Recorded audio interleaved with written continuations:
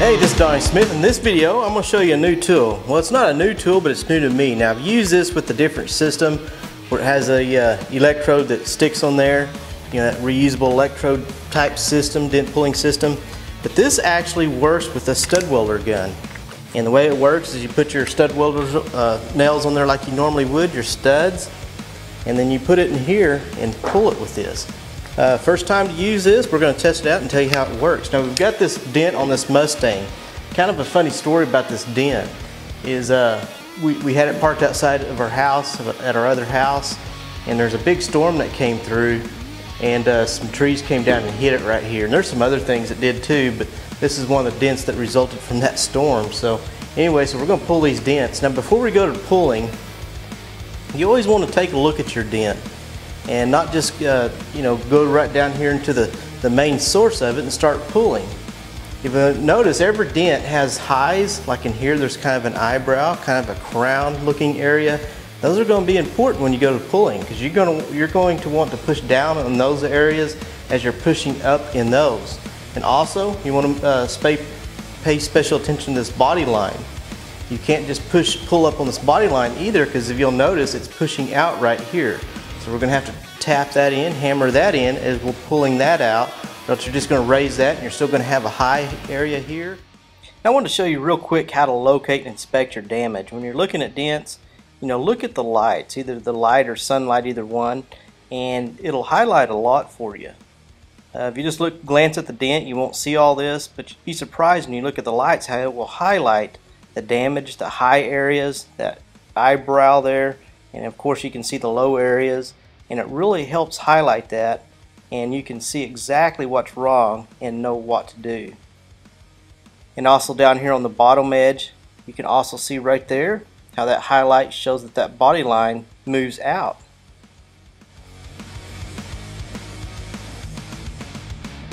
You may notice my finger. I'm gonna have to baby this hand a little bit today, so I don't know how well I'll do. What happened is I got that slammed in a car door. Hurts quite a bit. You wouldn't think a smashed finger would hurt that bad, but it hurts quite a bit, so you might notice can't do everything like I normally would with this hand. But anyway, we're going to work on this. We're going to use this and let you know how it works. What you'll need is you'll need this. You'll need a stud welder gun, and again, I'm using as few tools as possible. This is something that's extra. You don't have to have this. This is just something I want to test out and show you. If you have a compressor, an air grinder would work really good. I'm still just using my cordless drill with a roll-lock disc on it, and we're going to grind this area. This does have to be all metal to use this method, because these studs here, these studs we're using are actually welded onto the surface. So in order for that to all make contact, for the stud welder gun to make contact, it has to be metal. Now this is not the only method you could use. I'm just showing you some different methods. You could drop the headliner and do some hammer and dolly and get this out, you know, or something like this. There's different methods you can use. I just like showing you a variety of ways to do it. And I want to check out this cool tool, see how it works. When grinding, you're going to want to wear your safety glasses and a dust mask.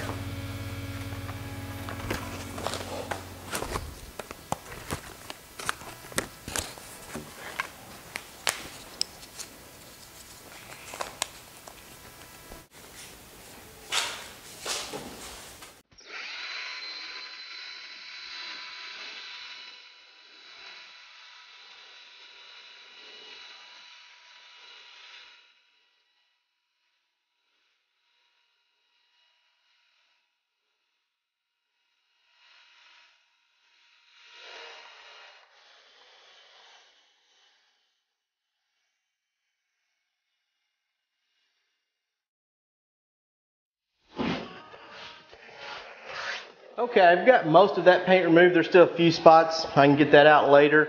My battery started dying. That is the disadvantage about using cordless drills like this, is the batteries are going down. I didn't have a full charge on it when I started, but this is good enough to go ahead and get started, and then later I can get, there's just this one spot that I really need to get out. But I'm going to go ahead and start putting some nails. Now, I was talking about concentrating on its highs. On these dents, like I said, you don't want to go straight to the center and start working on those areas. You kind of want to start on the outside edges and work towards the center. But as you're doing that, you also want to concentrate on these highs. You want to push down on these high areas as you're pulling out on the lows. So we're going to do that. I'm going to put some nails on this outside ring of this, outside circle of this, and we're going to raise that up, and then we'll work towards the center. And I'm still going to need a body hammer, even though I'll use this. This tool I'm going to use the same way. This is adjustable. This I'm going to try to get on the highs, and put, while this is pushing down on the highs, I can be pulling up on the lows. So I'm going to go ahead and put some nails on there, some stud nails.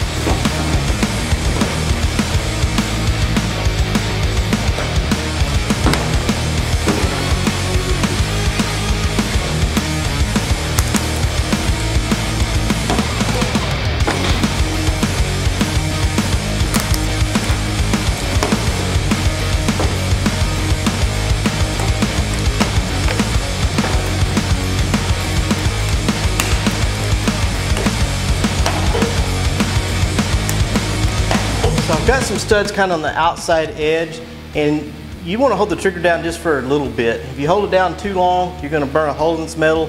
If you don't hold it long enough, it's just going to pull off. But what I like to do is get it on there where it's stuck and it'll hold, but it's not welded so good to where you can't get this nail off without getting the head off. And I'll show you that in just a minute. And now this goes right over.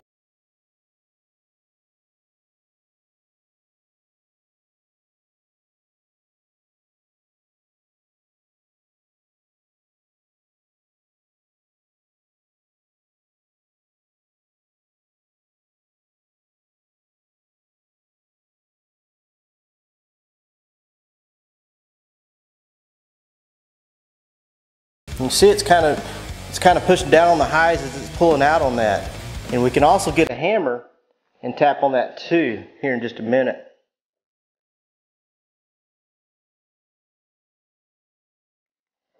So it's just important to work on that crown, on that eyebrow, getting it up as it is trying to raise the dent.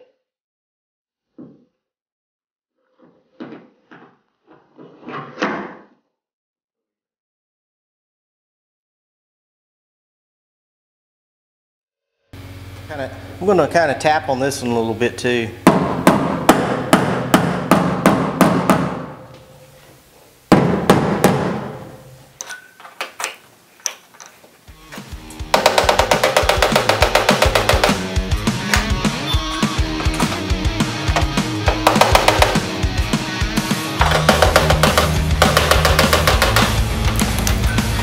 Now this is actually two separate lows, two separate dents. You've got a bigger one here and a smaller one here.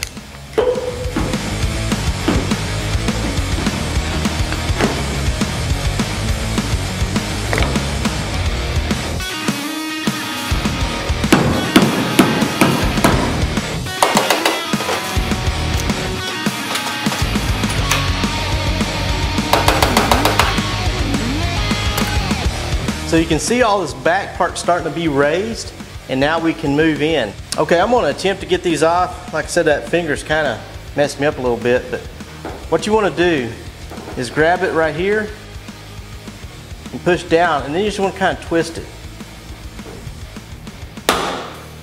Like that, and that got the head off. That way you don't have all that grinding to do when you're done.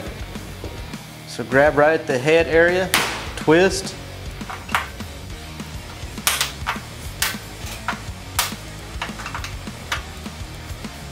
So now I don't have any of those nuggets left on there. Just take some light grinding. And this is even more important when you're working on newer cars where you don't want to do a lot of grinding on it because the metal's thin and it saves time.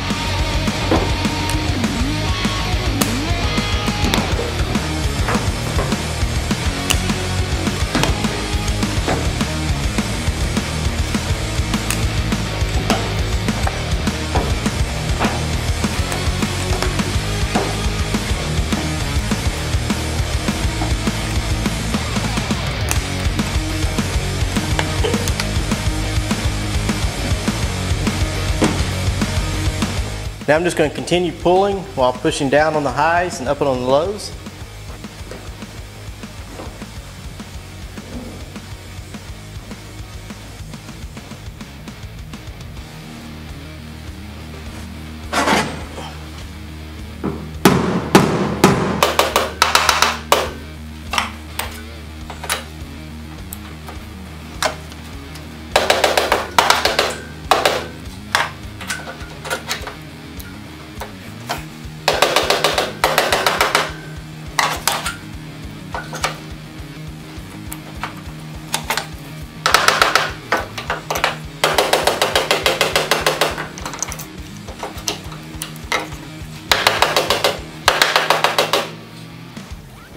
Now you don't want to overdo it with this. You could actually cause a dent or some damage where this is pushing out at. So you want to get the right amount, just don't want to go crazy with it.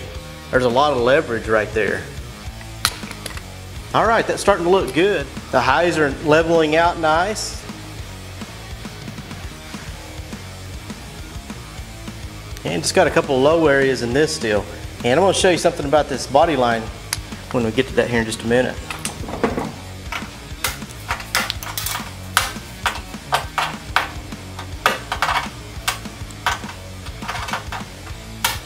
Okay, if you got air tools, a die grinder, or something like that would work good to get this paint out.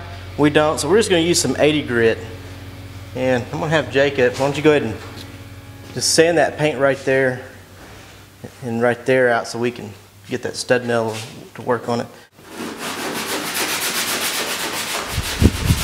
Who needs a die grinder when you got Jacob?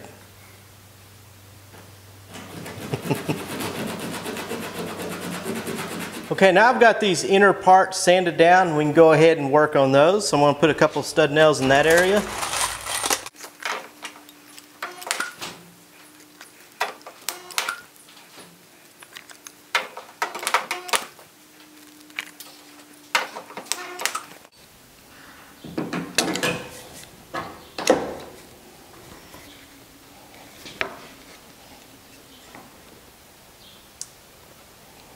Start raising those areas out.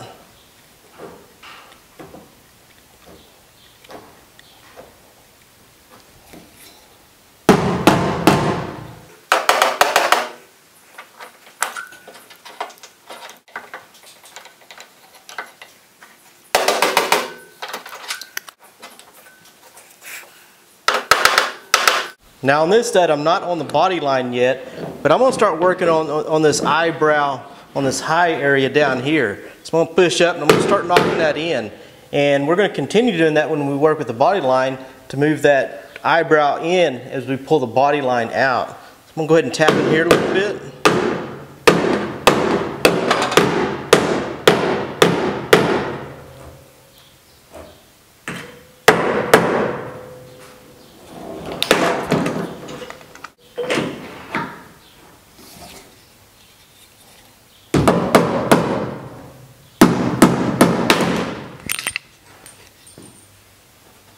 Okay, that one popped off. It wasn't stuck on there quite good enough. Moved it out some though. There's still a little bit of a low right there. We'll probably hit it a little bit more. Okay. Let's go ahead and remove those, and then we're going to concentrate on this body line. Now, one thing I wanted to mention when grinding around these body lines is you got to be careful. You can grind too much and over thin this metal. So be careful. You might grind this direction, you know, this part of the panel here and this panel to prevent grinding over that body line. Go ahead and get those removed.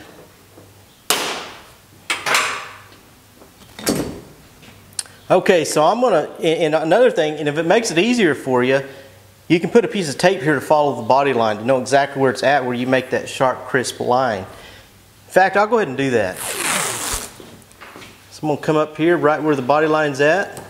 I'm just going to follow it. That way you know you're going to be pulling straight on the body line.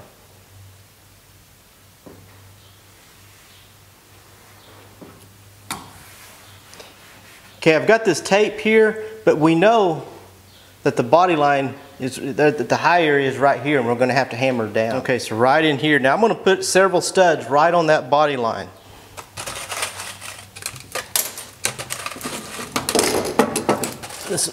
This will probably burn the tape just a little bit.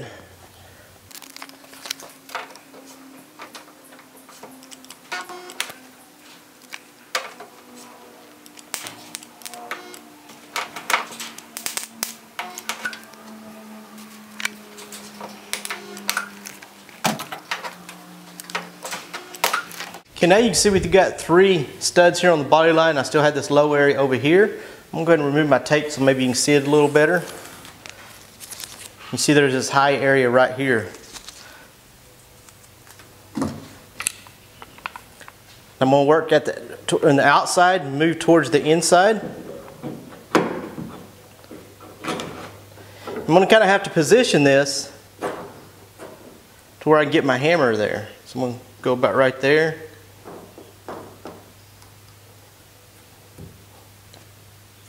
What I'm going to do is I'm going to still use this high over in this area, but it's kind of a tight area. May have to use this a little bit, but I'm going to knock that in as I put pressure on it. So I'm going to pull up on it. And you wouldn't want to hit too hard with the hammer like this. Normally you want to use the flat of it, but it doesn't fit here, so.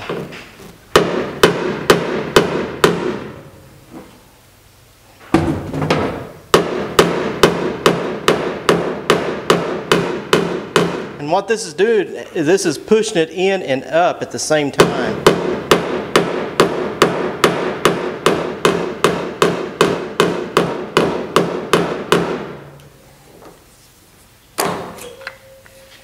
Okay, now I'm going to go to this other one on the outside, and I'll save that inside one for last. Come over this way.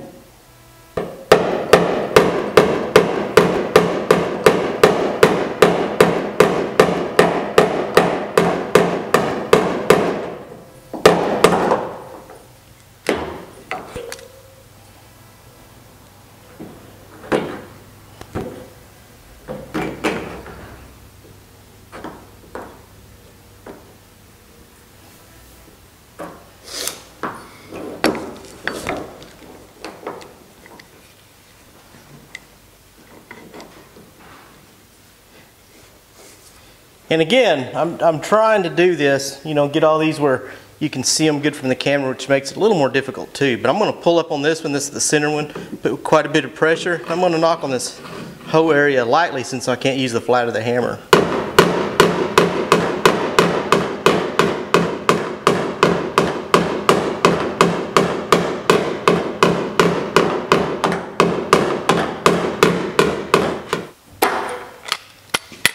And you can see that we now have a nice crisp body line once again.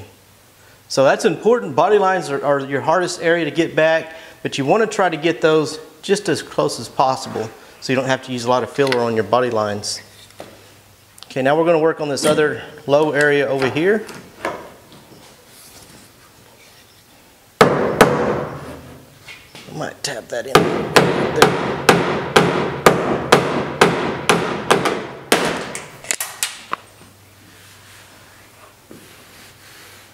And that's feeling pretty good. Now what you want to do is we'll take all the nails off, feel of it. There may be a low area here or there you just want to pull up a little bit. I think there may be a couple here. The rest of it's feeling pretty good. It's going to take minimal filler.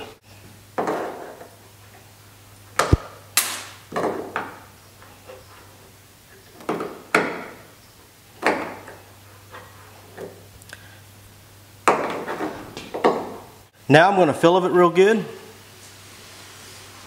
You always want to use the flat of your hand when you're doing this. Feels pretty good. There's a low area right here that I'm going to pull up, and then right there.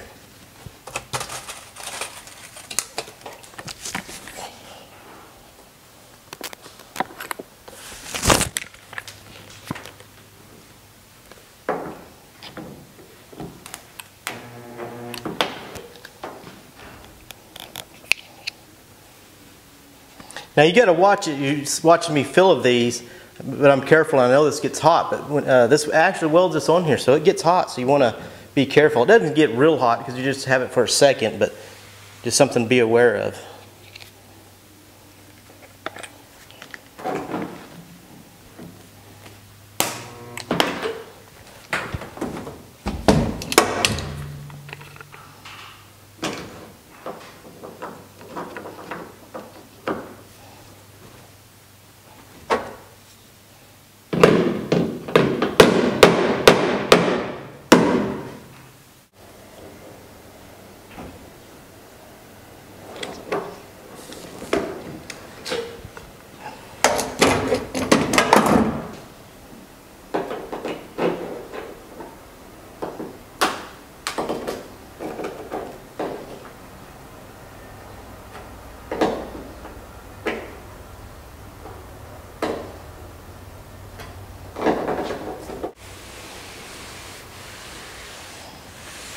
Okay, now that feels good, feels level.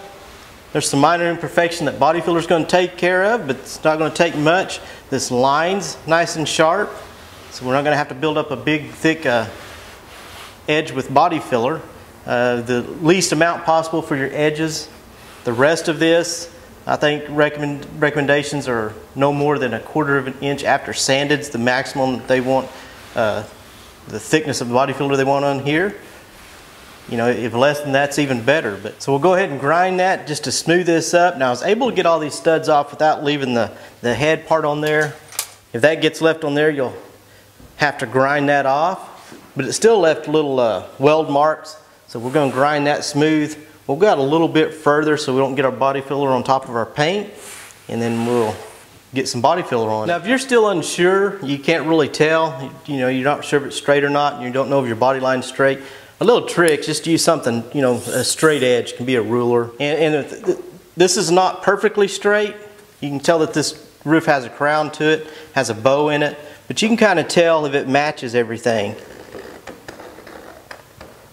Check your body line, and that looks good. Make sure this high here doesn't raise the stick off of it, and it doesn't.